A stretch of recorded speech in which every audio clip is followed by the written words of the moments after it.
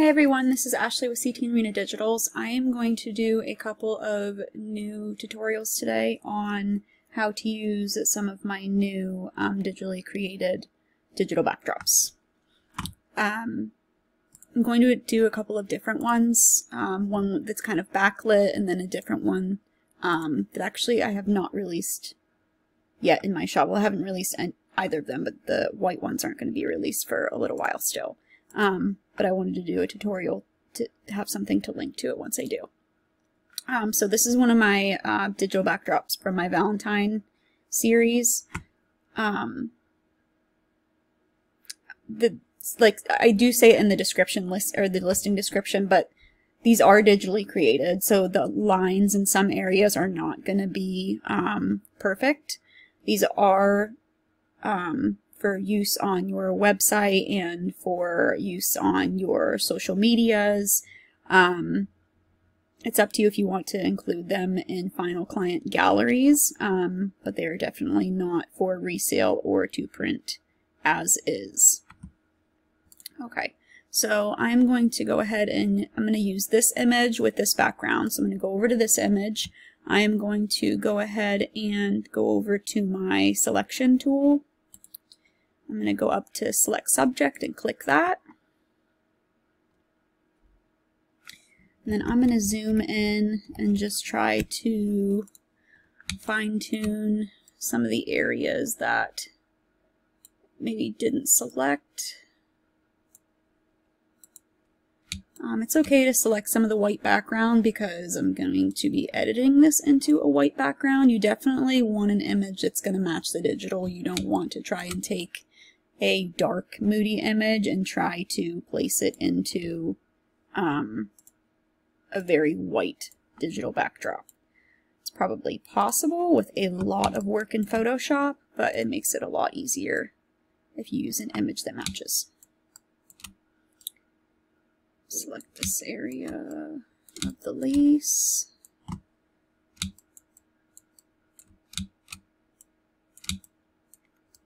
Okay, that looks pretty good. Sometimes the select subject tool gets it really well, and other times it's just missing some areas. On backlit images, it does that a lot.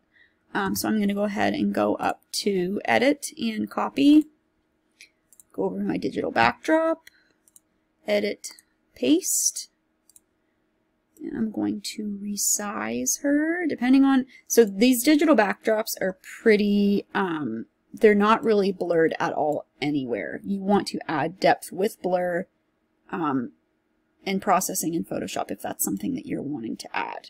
So we could bring her forward and we would want to make her bigger. If we put her here, we could make her smaller and put her more in the center of the image. Let's try both. So first I'm going to make her big. And I'm going to put her more at the forefront of the photo. Now if I do this, we need to add blur in this background, because if you're a portrait photographer, you should know this. If you're taking a picture with your camera, this backdrop is not going to be in focus like this if you're focusing on your subject. So I'm going to go ahead, there's multiple ways to do this, but a quick way that I'm going to do it is I'm going to duplicate my background layer. And I am going to go up to Filter, Blur, Gaussian Blur. And I'm going to blur, I'm not going to do too much. Well, right there, about 5 maybe. Yeah, we'll do about 5. Press OK. And then go ahead and create a layer mask. Go over to your black brush, 100%. And I'm going to brush it off on the field that she is standing on, because that is how it would be for if the photo was actually being taken. Okay, now as you can see, the lighting, the lighting isn't perfect. Like if we were to move her back over here by the light back here, it would make a little bit more sense because she has light here, but for purposes of showing you depth of field, these flowers would be more in focus. You'd want to erase the blur from that. So that's what you would do if you would want to place her closer to the image. You would also, I'm going to go ahead and merge these layers and duplicate it again. Or actually, I'm not going to do that. If you want to add a new layer, change the blending mode to multiply. And come over here and select your brush. Do about 10% opacity. Make it smaller. You're going to want to brush shadow on the floor where she's standing. So I'm going to go ahead and select a darker part of the floor.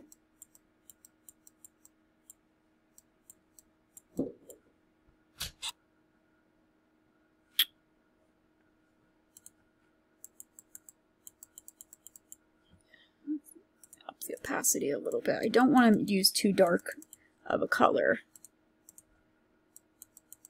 because the shadow is not going to be very much here.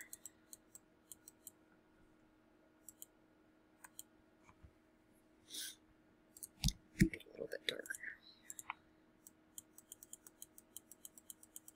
And I just usually add this in little by little until it looks right. If you brush on part that you don't want, you create a layer mask, use a black brush, brush it off. Okay, I'm going to stop there for now because I want to place her in the middle of the image. The only thing I wanted to really show for this is how to place blur in the background if you're going to be adding her there. So I'm going to go ahead and start over, paste her again, and I want to put her back here in my image. This light over here looks like it's coming right here on her, and then it's also backlit from the original image, which would be the light coming from back here. Proportion-wise, let's see. I'd like to look at the things around the room to kind of see, like there's a little bench over here. If she sat down, that looks pretty good for size. Maybe a smidge bigger. Okay. So now I would want to add in layer, multiply, some shadow again underneath her.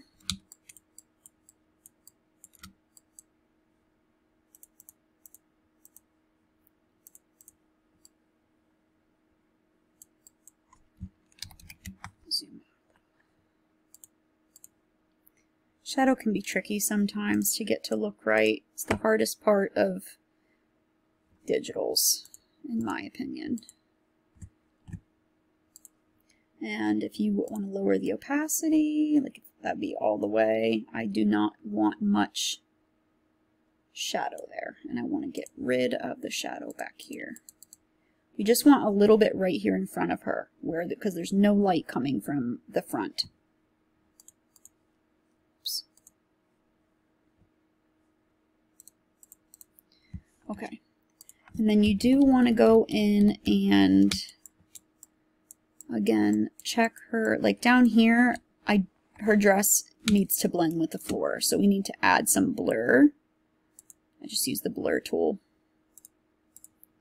and go around the edges of her dress because they would not be sharp like that in an image if you took it with your camera. Just kind of go around, see how it's now blending into the backdrop. And then it starts to get sharper up here, which is good. That's how we want it. We want most of her upper body to be in focus.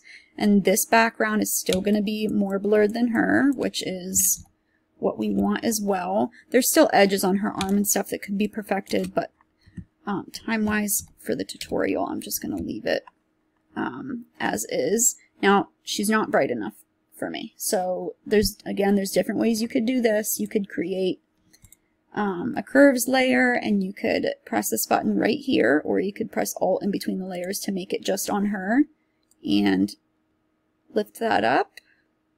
You could also use like your dodge tool, which I'm going to do because I don't necessarily want her dress that much brighter. I kind of just wanted her face. So I'm going to go ahead and delete that. I'm going to go to my dodge tool, for my midtones, and I'm going to brush that on part of her.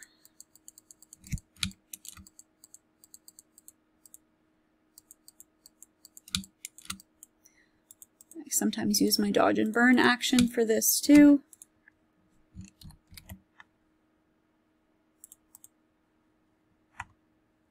Okay, that looks good. Okay, I am going to add a little bit of blur to the rest of the image because it's still a little bit too sharp for me. So I'm going to go ahead and duplicate the layer, go up to blur, Gaussian blur. I don't want that much. That looks good. And then I'm going to make a layer mask, brush, 100%. And I'm going to brush it off these areas in here where she is standing.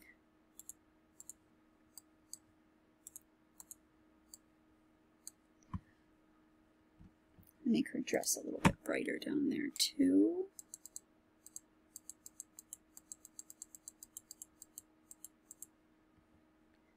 When you have an all white room like this, you're not going to have a lot of shadow where she's going to be standing. So blur is going to be most of what you're going to want to do there.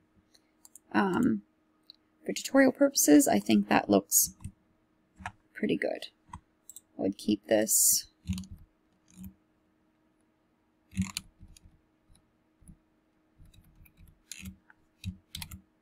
Okay, moving on. New person, I'm going to select subject, quick selection tool, select subject. Let's see how it did on selecting her. It's pretty good. I'm going to go to copy, go to my backdrop, paste. Again, make sure that you're using a model that is going to match the digital. My wall was pretty bright back here from my windows on this side. There's a window back here, so that works. The window's not, or the light is not coming in harsh straight towards her. It's going this way, so that's okay. There's light coming from this window right onto her, so that matches. That's good.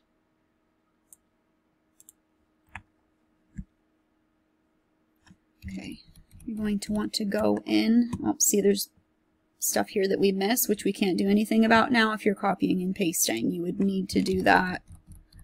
We would need to come back over here and select that like that, and then do it over again. Tutorial purposes, I'm not going to do that again. You can also extend. Get a little crazy here.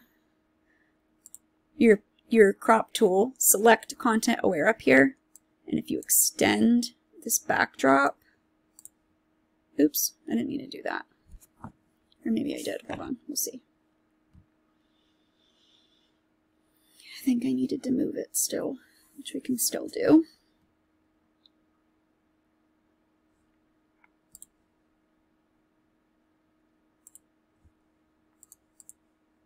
Oh, unlock the layer to move it.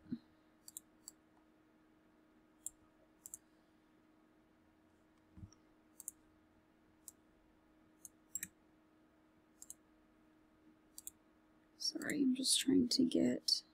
Some people like to do it this way. I don't think it's as easy, so I'm doing it just to show. Okay, you could also select subject.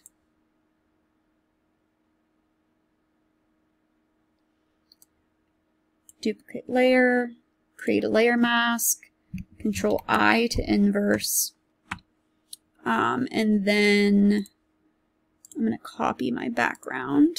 You could also just paste it in, or go to File, Place Embedded, and find it on your computer, but paste.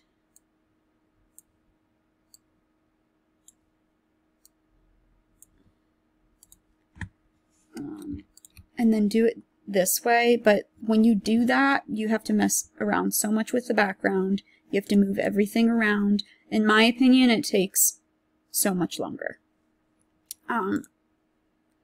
So copying and pasting, just try to make sure that you have all the body selected. Because if you miss something in here, the only good thing about that, see it missed it again, is you can come back down here to your layer mask and use a white brush, or sorry, black brush, and you can brush it back on.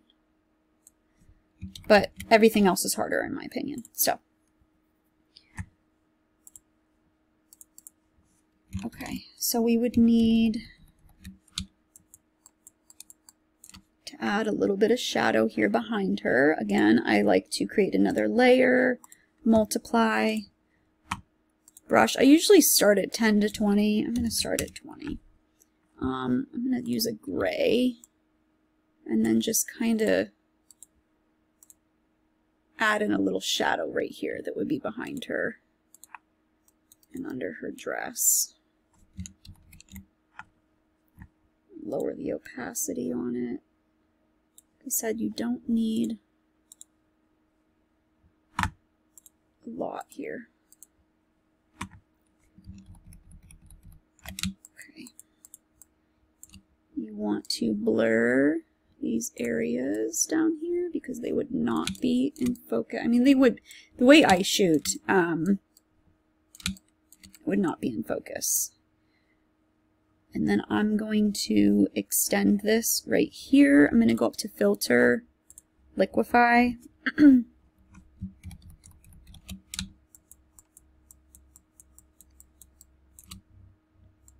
I'm, lower that. I'm just going to kind of bring this out a little bit. And then I'm going to create another layer. I'm going to go over to my brush.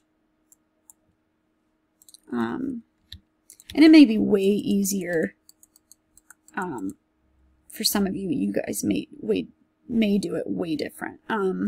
This is just how I blend and make everything kind of flow. You definitely need experience in Photoshop to work with these. Okay, I kind of took out my shadow, but I wanted to blend that dress a little bit better. Go back into that.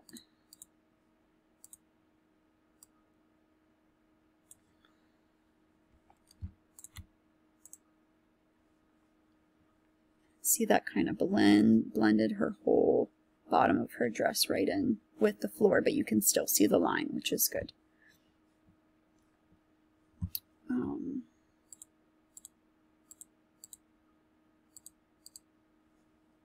Other than going in and tweaking, I mean, the white, like her skin tone and everything looks fine. Of course, this was an edited picture that I used. It was edited already, but with using any digitals, you're going to want to try to shoot what it's good to have in mind what digital you want to use when you're shooting your subject. And that's a pretty picture. I would use that on my Instagram or my Facebook or anything for advertising, or put it on my website. Some digitals are a lot easier to use, some are harder. It just depends. But that's all for now. You can leave any questions in the comments.